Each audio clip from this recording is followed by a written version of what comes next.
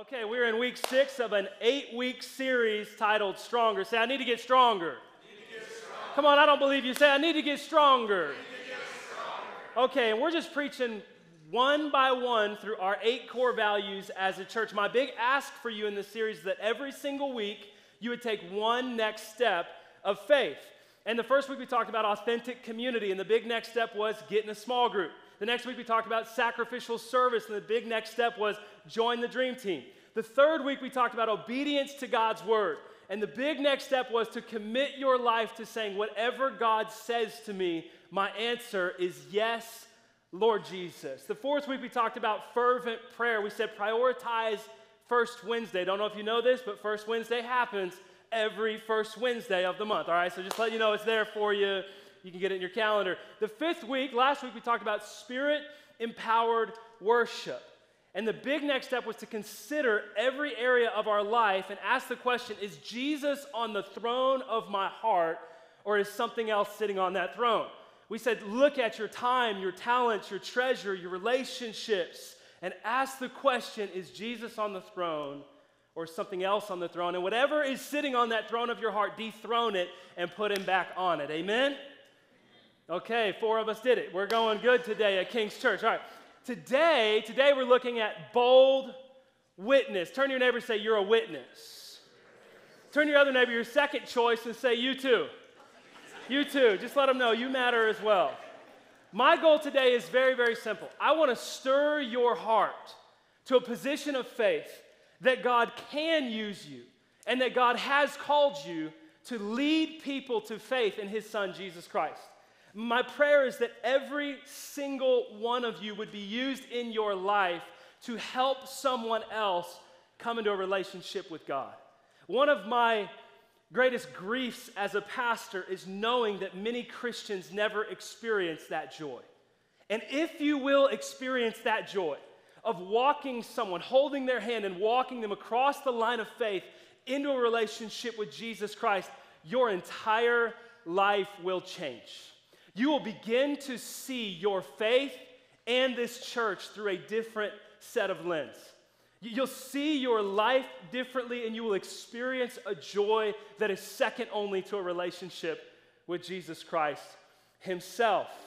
Because many of us don't see the world the way that Jesus sees the world. Many of us, we go to a Royals game or a Chiefs game or a concert, and we see a crowd and we see something different than what God sees. If you're extroverted, you probably see a crowd and you see a party, right? Like the bigger the crowd, the bigger the party. If you're introverted, which sociologists say 70% of people are social introverts, so most of you are social introverts. You don't want to be at a party. You want to be at a little cocktail table with 2 other people having small talk or playing a board game. That's 70% of people.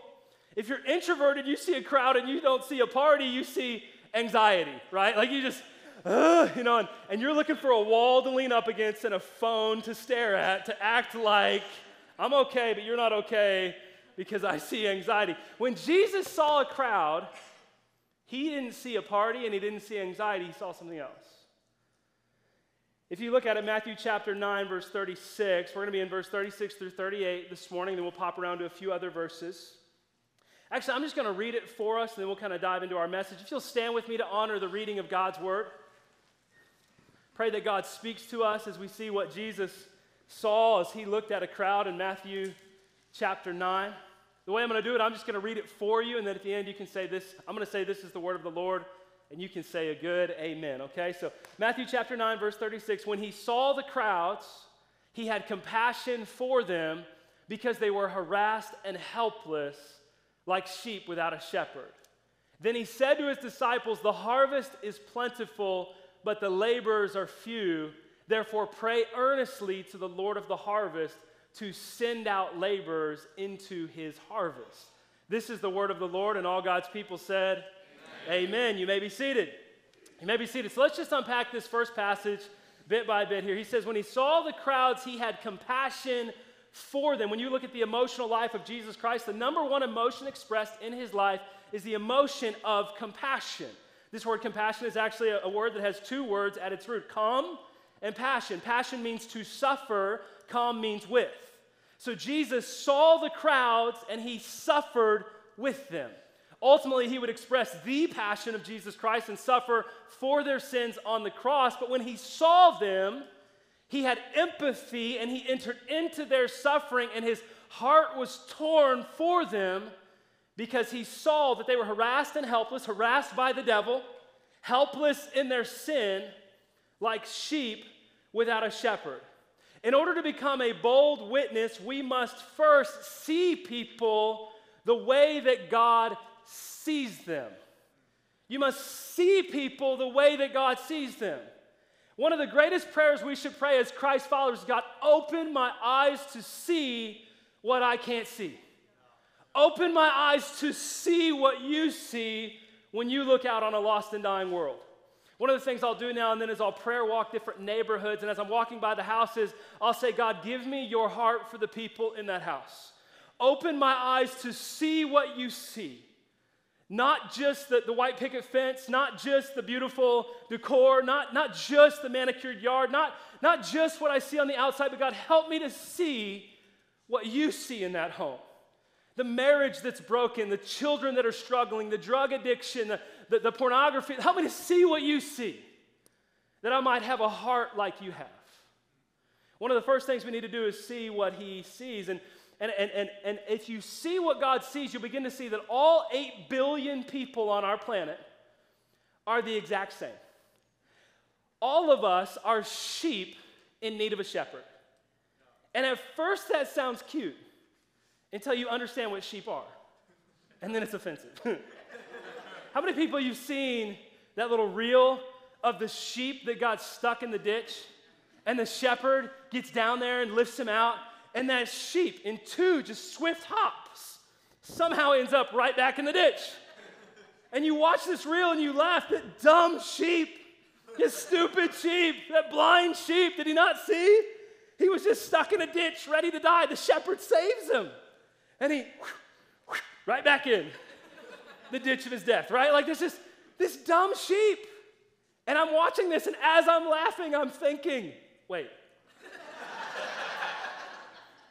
The analogy Jesus gave for me is that I am a sheep who needs a shepherd.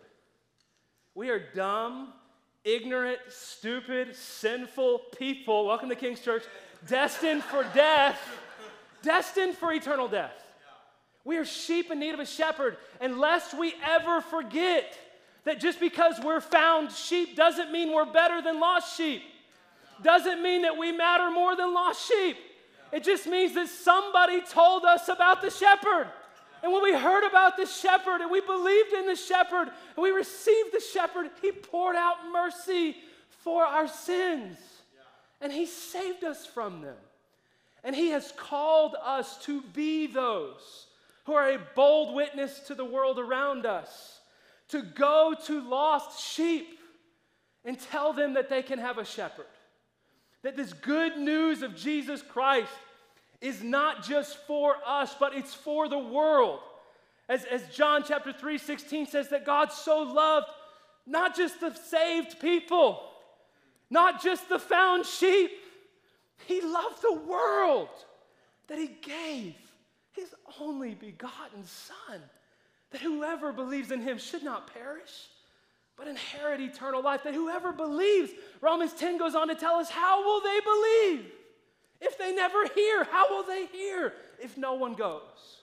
How beautiful are the feet of those who preach good news.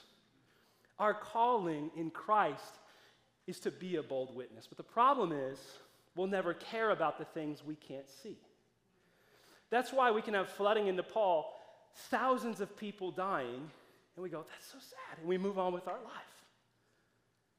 Because we aren't close enough to see it and therefore care about it. If what happened in Asheville, North Carolina, happened in Raytown, Missouri, you would care more because it's closer to you. You can see it more.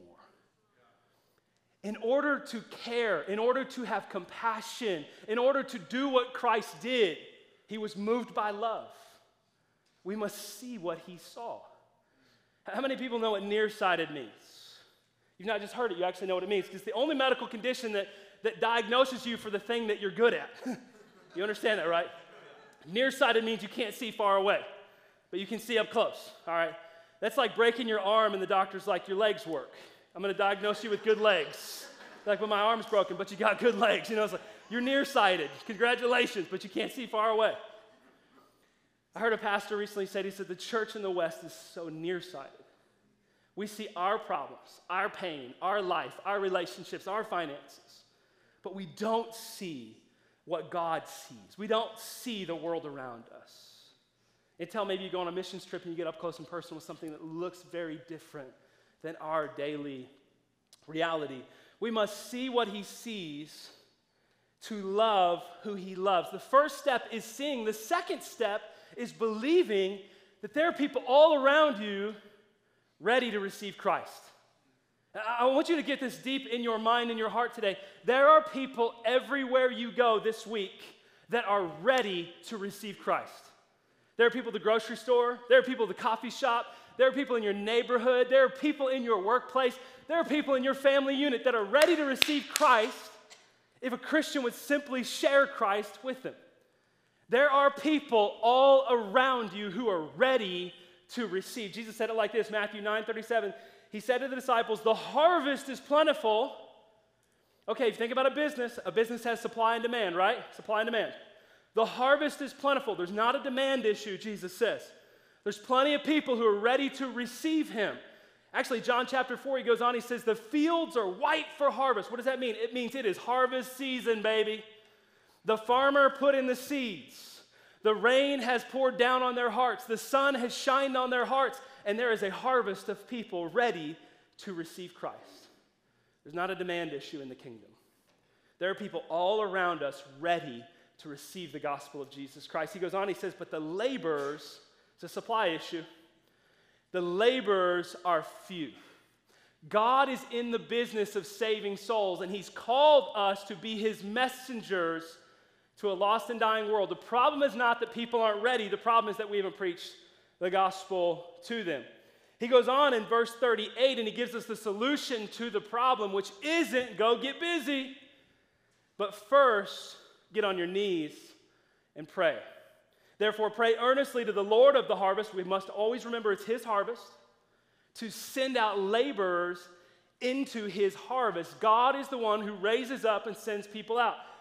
And if you begin to pray this prayer, I'm just warning you, you start praying, God, would you send out laborers into your harvest field? You're probably going to have an Isaiah 6 moment where the Lord comes to you and kind of knocks on your door like, yeah, I hear your prayer. Will you answer it and be one of those laborers? Will you be a worker working in God's field to help people come to know Christ? Here's something I want you to know, that being a witness is not just what God has called you to do, but it's actually already who you are. Turn to your neighbor, tell him again, you're a witness. Come on, do it with some enthusiasm with the person next to you. Act like you care. You're a witness. You're a witness. You're a witness. You're a witness. You're a witness. You're a witness. I tell you all the time at King's Church, you're a citizen of the kingdom. You are a son and daughter of the king, but you also need to know you are a witness. This isn't just what you do, this is who you are. Acts chapter 1, verse 8, he says, but you'll receive power when the Spirit has come upon you, and you'll be my witnesses. Not you'll do witnessing, you'll be, it's an identity, you'll be my witnesses in Jerusalem, Judea, Samaria, to the ends of the earth. I want to say it to you this way, every Christian, if you've called upon the name of Jesus, if you've not called upon the name of Jesus, I hope you hear today, there's a church full of people who love you, who want you to know Christ. There's a God in heaven who gave his son for you, who wants you to have a relationship with him.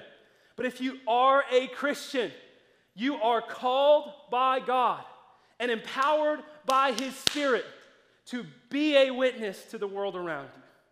That is already true of you. I find this so helpful because it means I'm not trying to become something I'm not. I'm simply trying to step into who I already am. It's like when my wife was pregnant with our firstborn, Summer Grace. And I had all this anxiety about being a first-time father. And then it clicked, oh, I'm not going to be a father in 4 months. There's a baby in her womb. I'm already a father. I'm not thinking about something I am going to become.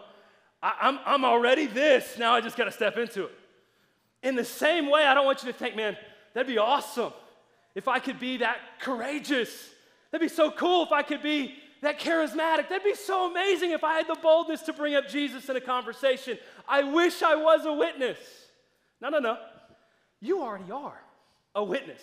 You've been called, you've been empowered, you've been given everything you need for life and godliness. It's just a matter of doing what he's already told you to do and being who he's already made you to be. It takes all the pressure off, especially when you come to the place of realizing the results aren't up to you.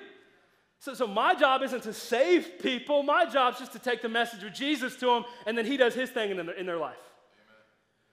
Amen. And so I'm going to give you 4 things that you can do to step into your identity to being a witness. Number 1, you need to believe in Jesus. You need to get saved before you can preach the message of salvation, all right? And you can do that today, okay? Amen? Amen. If you've gotten saved in this room before, just say amen. Amen. Come on now. Okay, you can believe in Jesus. Number 2, you got to receive the Spirit's empowerment. I have a friend, his name's Graham Allen. He planted a church in Austin, Texas, one of the most courageous witnesses for Jesus I've ever met. And I was everywhere I went, Graham is sharing his faith with people. I'm at breakfast at this taco joint, eating a breakfast burrito with like jalapenos on it. It's 8 a.m. in the morning. Like, what am I doing? This is going to be terrible, you know. And I'm eating this burrito, and I look up, and his wife, Kimberly's gone. I'm like, where'd Kimberly go? Oh, I think she went to the bathroom. Okay, 10 minutes later, where's Kimberly? We stand up to go find Kimberly.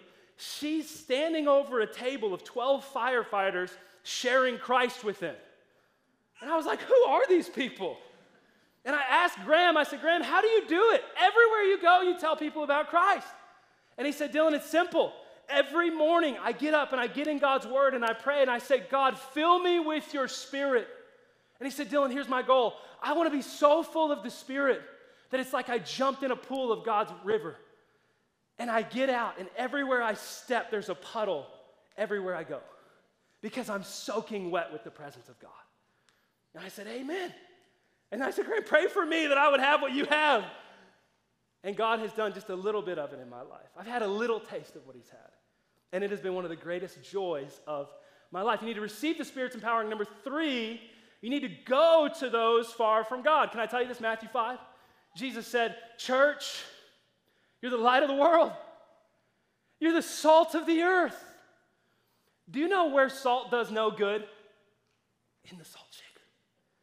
If you just leave the salt in the salt shaker, it does nobody any good. My grandfather had a farm when I was growing up, and there was little salt licks out on the farm for the deer to come and lick the salt, and it was kind of like you could set them up and then kill them. You know, I was just sorry for all you who love Bambi, but I was a deer hunter, all right? And these salt licks did no good if he kept them in the barn. They only did good if you scattered them across the farm. The salt shaker does no good on your steak if you leave it in the salt shaker. The salt is only good if it goes out into a lost and dying world. The light does no good in a fully lit room. The light only does good in the darkness. And the darker it is, the brighter the light shines. Friends, you got to go. Some of y'all have been in a Christian cul-de-sac. All right, you've been saved for too long. Everybody you know already knows Jesus. You need to make some friends. You need to pursue some relationships with people who don't know Christ, because God has called you to be a light in a dark world. Number 4, you need to open your mouth and tell them the good news. I read a book years ago called The Faithful Witness by a man named Jerry Wiles. Jerry Wiles was a businessman. He wasn't a pastor. He wasn't a preacher. He was a businessman. And he traveled the world for his business, and literally everywhere he went, he told people about Christ. In a restaurant, at the hotel, in front of the hotel, at the train station, everywhere he went, he told people about Christ. And I remember reading stories about Jerry Wiles where he'd be on the train and he would share Jesus with someone and they would come to faith in Christ. And then after he prayed with them to receive Christ, he would turn to the person next to him or behind him and say, hey, I noticed you were listening while I was sharing with them. Would you like to receive Jesus also? And then he'd pray with that person to receive Christ. Sometimes there were 11 people in a string of salvations who received Christ because of sharing it with one person. He didn't do it on a stage. He didn't do it through video. He just one-on-one shared Christ with people. And in his book, he says there's 2 keys to being a faithful witness or a bold witness for Jesus Christ. You know what they were? He said, number 1, you need to just have conversations with people who don't know God. You're never going to share Christ with someone who doesn't know him if you don't talk to someone who doesn't know him. He says the second thing, if you're willing to bring up the name of Jesus, if you just do those 2 things, have a conversation and bring up his name. You could be talking about the economy and just say, hey, by the way, what do you think about Jesus? You could be as awkward gets, and if you're just willing to have a conversation and bring up his name, you'll probably be used by God to lead a whole lot of people to Christ throughout your lifetime. The reality is this is not a task given to some special Christians. This is something given to everyone who calls on his name. You got to get that deep in your soul. God has called you to be a courageous and bold witness. 2 Corinthians chapter 5 probably says it better than anywhere else. Therefore, if anyone is in Christ, he is a new creation. The old has passed away. Behold, the new has come. That's a reason for a good amen, somebody. Let me say it to you one more time, because maybe you're like me, and you had a really jacked up, messy, sinful past, and you know how bad you was, and you know how sinful you were, and you know how far gone you were. Maybe you got a family member, you know how far gone they are. You know what I'm saying? Therefore, if anyone is in Christ, he is a new creation. I remember when I took Rebecca out on our very first date. I sat across the table from her. I confessed everything that I knew of that I had done that would impact a potential relationship with her in our first date. It was probably a little too much, but I did it, all right? I just said, you need to know who you're dealing with. And she responded to me and she said, Dillon, thank you for telling me. Get emotional just thinking about it. She said, but that's who you were. It's not who you are in Christ. I don't see that. I see what Christ has done in your life. If anyone is in Christ, he is a new creation. The old has passed away. Behold, the new has come. This is what Christ has done in your life. But then he goes on. He says, all this is from God who through Christ reconciled us to himself. That word reconciled means to make a right relationship, to restore a right relationship. So God has brought us back to himself through reconciliation and gave us the ministry of reconciliation. The moment you receive Christ, you not only receive your own reconciliation with God, you also receive a ministry of reconciliation from God. You are already a minister of reconciliation. Whether you do it or not is a different thing, but you are already a minister of reconciliation. Some people ask me, Dillon, when did you get into the ministry? And I say, the day I got saved. What? Yeah, the day I called on the name of Jesus, I got in the ministry, and you did too. You may not recognize it, but you did. Ministry is not something just pastors do. Ministry is something every Christian is called to. And you've been given, so let me say it to you this way. If I were to put out a job posting tomorrow for the King's Kids ministry director role at King's Church, and some of y'all applied, and we did some interviews, and I hired one person, and I said, okay, you are now the director of the King's Kids ministry. It's the most important ministry at King's Church. You would have been entrusted with that ministry. Now, whether you're faithful with it or not is a different story, but you got the job. You tracking? In the same way, when you received Christ, you applied for a job and you got accepted, okay? And you got the job of the ministry of reconciliation. That ministry's been given to you. It's in your lap. That ball is in your court. And God has entrusted you with the message of salvation. Wow. I don't care what you do for a vocation. I don't care if you're the CEO of Amazon. There is nothing greater God could entrust you with than the ministry and the message of reconciliation through faith in his son Jesus. And every single one of y'all got that. This is God's grace to you, and God has called you to it. Here's the deal. My guess is most of you say, okay, Dillon, I got you. I know I need to share Christ with people who don't know Christ. And I want to, I feel compelled to, because my preaching's just that good. I know. But you don't know how to. And you feel overwhelmed, inadequate. You feel afraid, insecure. I want to help you with that bit for the next 10 minutes, okay? I'm going to give you a cheesy acronym called BLESS. All right, if you're taking notes, write it down. If you're not taking notes, just write it down. Okay, so cheesy acronym called BLESS. Begin with prayer, listen, eat, serve, story. I'm going to unpack them for you, okay? So begin with prayer. You need to talk to God about people before you talk to people about God. It's simple, I know, but it's powerful. When you pray, you open the door for what only God can do in somebody's life. This is my story. My sister went off to college. She gets saved. She starts praying for me every day. She's writing me letters. I'm praying for you. I love you. I want you to know Jesus. I start working at a fitness center, and a dude starts working there who just received Christ playing Xbox with some other guy who was telling him about Jesus. All right, you can lead people to Christ playing Xbox. You can play video games, just tell people about Jesus. That's my rule, okay? That's the rule, all right? He just received Christ, and he's sharing Christ with me every week. My girlfriend starts taking me to church. Girls taking me to church, dude sharing Jesus, sister praying her guts out for me. I get saved about 8 months later, okay? And I start going to this dude's church. Mike Sandusky, he leads Living Hope Church. He preaches at our church every now and then. Great dude, love him to death. I start going to his church, and people start saying to me, I'm like, hey, my name's Dillon. What's your name? Are you the Dillon? I'm like, yeah, dang right I am, you know. And they're like, we've been praying for you for months. A whole church was praying for me. There's power in prayer, y'all. My sister, I asked her, why did you pray so fervently for me? She said, I didn't want to get to heaven and not see my brother there. There's power in your prayers.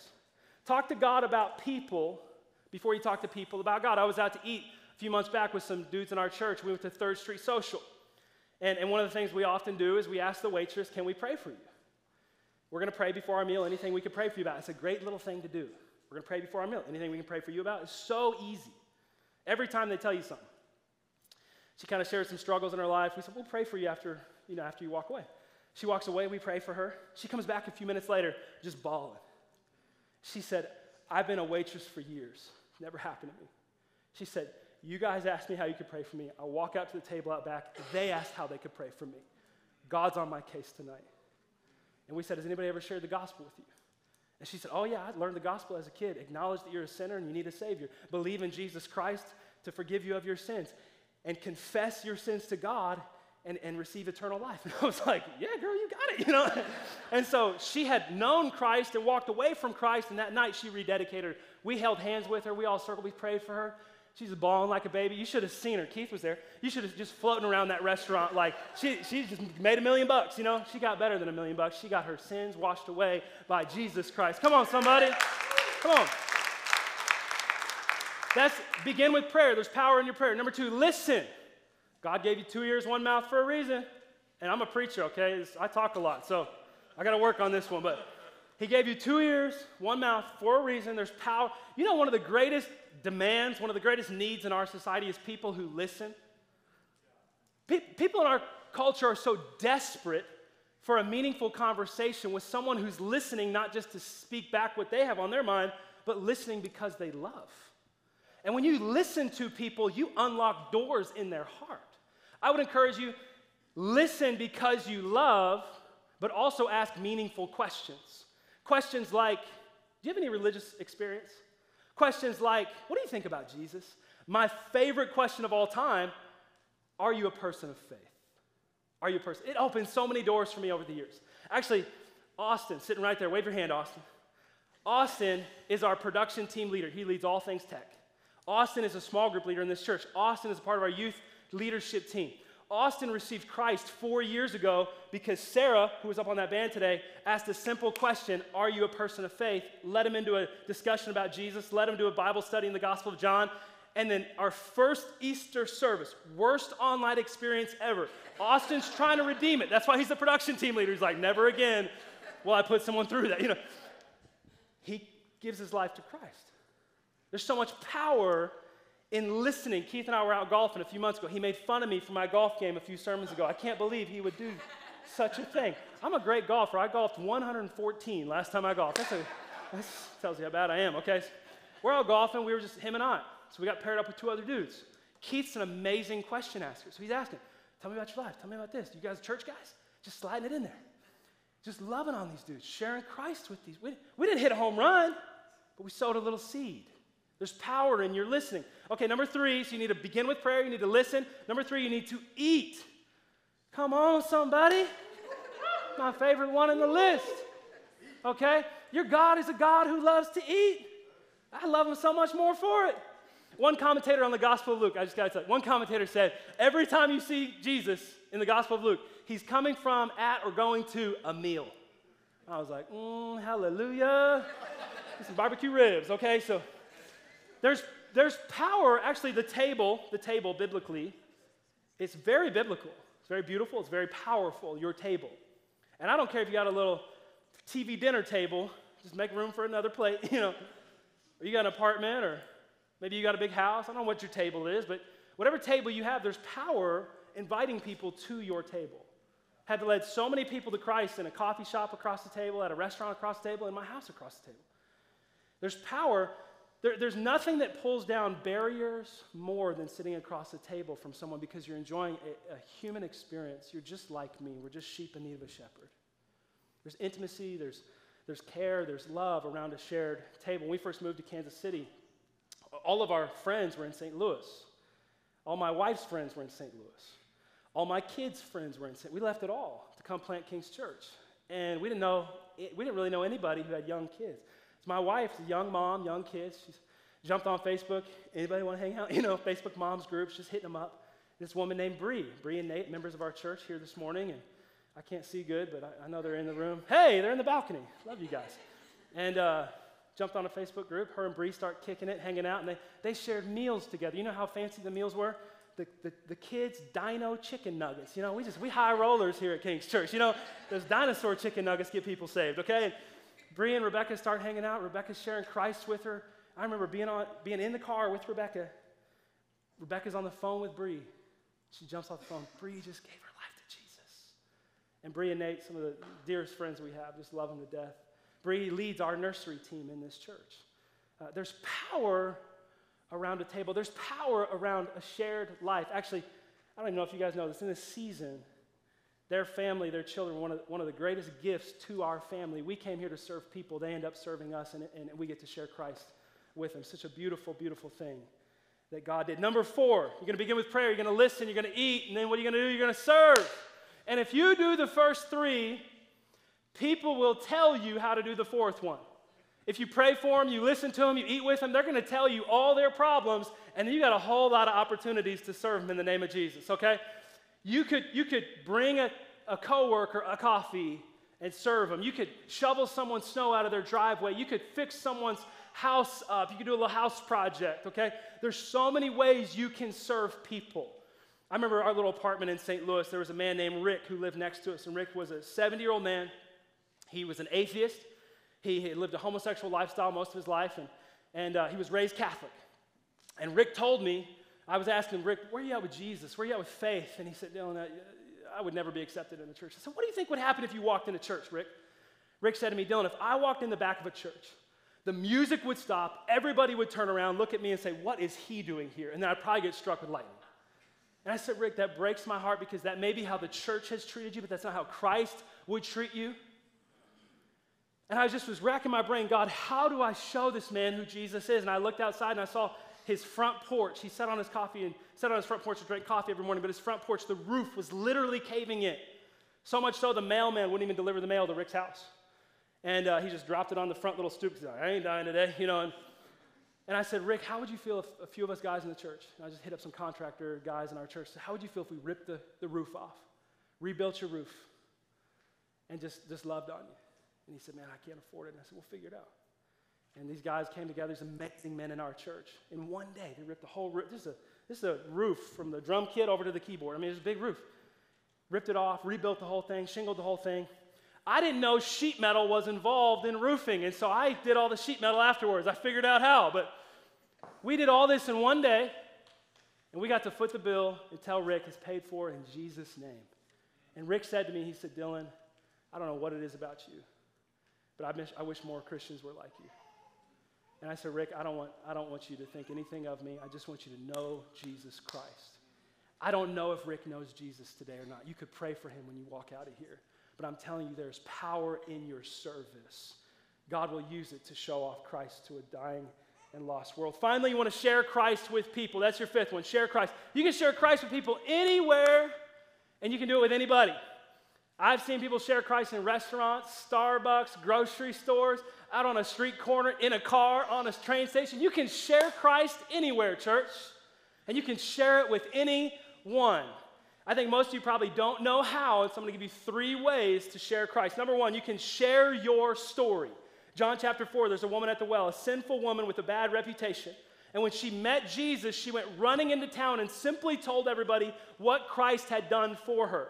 John chapter 4, verse 39 says what happened when she told her story. It says, many Samaritans from that town believed in him because of the woman's testimony. Say testimony.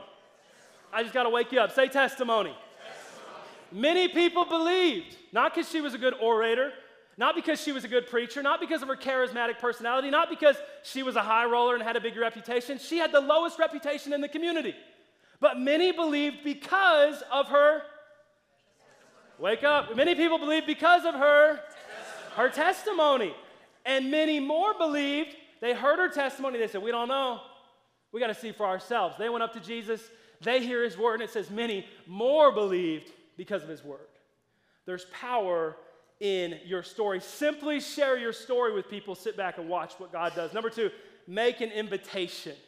I can't tell you how much power there is in your invitation. Those little cards, those packet of cards on your seat, do you know we put those there not just for them to look pretty on a Sunday morning? We put those packets there for you to take them out and invite everybody in the community to come and hear what Christ has done for them. Take them. Every time you buy a coffee and you're feeling guilty because you spent $8 on a caramel maki tada, whatever, every time, just say, hey, in Jesus' name, come to church. And then you can feel good about that $8 you spent, all right? So every time you go to a grocery store, every time you see a net, just take these, and there's so much power in your invitation. Luke 14, Jesus tells the parable of the wedding feast, and the father sending his servants out to tell the guest, you're invited to my son's wedding. And these guests were so disrespectful. They delayed the invitation of the son, and they denied the invitation of the son. So disrespectful. The father responds to his servants, and he says, the master said to the servant, go out to the highways and hedges and compel people to come in, that my house may be filled. Can I tell you, if you invite people for no other reason, do it because you want to see God get so much glory by his house being so filled with people who love his son. There's power in your invitation. Number 3, share the gospel. Share the gospel. Romans chapter 1, verse 16, it's one of my favorite verses in all of Scripture, for I am not ashamed of the gospel. Say, I'm not ashamed. Say it like you mean it, I'm not ashamed. There's a whole lot of reasons to be ashamed in this life. Sharing the gospel of Jesus Christ is not one of them. Your home is heaven. Your eternity is with Christ. Who cares what other people think of you? Who cares if your boss fires you? You can get another job. You can. Who cares what your neighbors think? If they don't call on his name, they pay for their sins for all eternity. How unloving to not tell them that he died for them.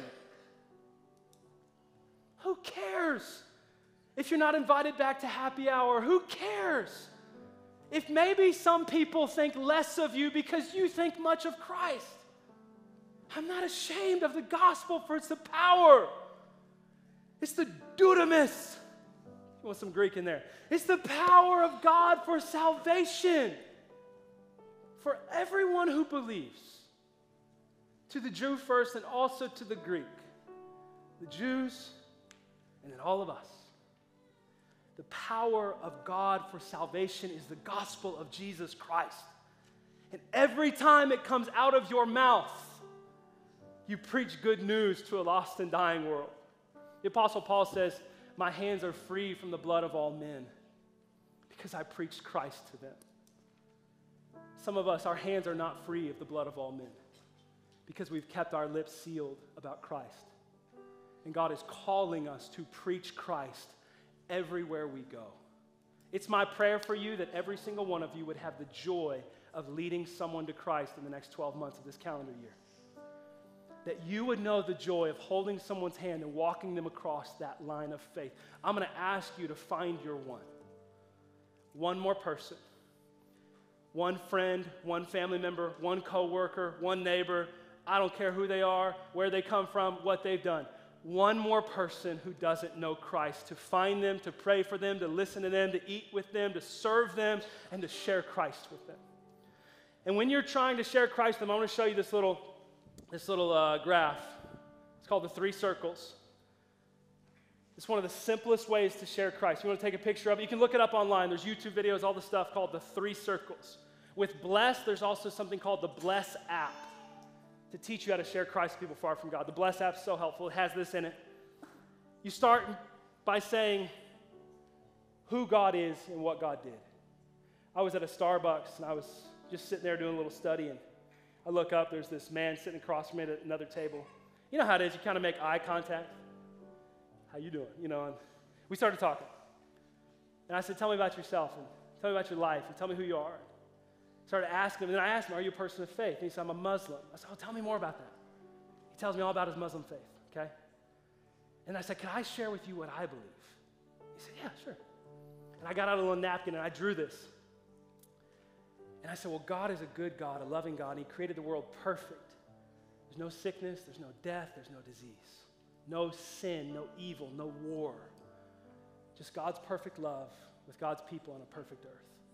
I said, but then sin entered into the world. Man and woman, they disobeyed God, and brokenness came with sin, and death and disease. All that junk came with sin. But God, in his love for humanity, he promised to send someone to save us from our sin, Jesus Christ. And he lived the perfect life that we failed to live, and he died in our place for our sins. He rose up from the dead. And then he went back to heaven, and he said all who call on his name would be with him for all eternity. They'd be saved from their sins. And one day, Jesus is coming back, and he's going to bring us back to this. And if you call on his name, you'll be with him. And if you don't, you won't. And this young man said to me, he said, that's so beautiful.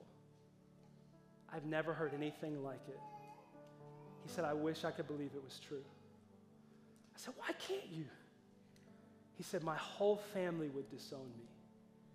He saw Christ, but he couldn't get past the cost of following Jesus. He ended up attending our church. He got in a small group. He got surrounded by believers. Still to this day, I don't know if he received Jesus, but let me tell you, there was a big old seed sown in his heart. Friends, you can share the gospel with people everywhere you go. And if you want to share the gospel with some Spanish speakers, we got little pamphlets out there on the Connect table with these 3 circles in Spanish for you to share Christ with people, even if you don't know their language. Will you stand to your feet? I want to pray for you. I've taken up way too much of your time, so I hope you get a good nap this afternoon. Father, I thank you for your word. I thank you for your call to be witnesses. I just pray, would you fill us full of the Holy Spirit? Give us courage to go to people who don't know Christ and share Jesus with them. Make us a church that blesses, B-L-E-S-S, that we bless people who are far from God. And I pray every person in this room would have the joy of leading one person to Christ, seeing them up here in that baptismal tank over the next year. Oh God, help us to put first what matters most to you, your lost kids. It's in Jesus' name.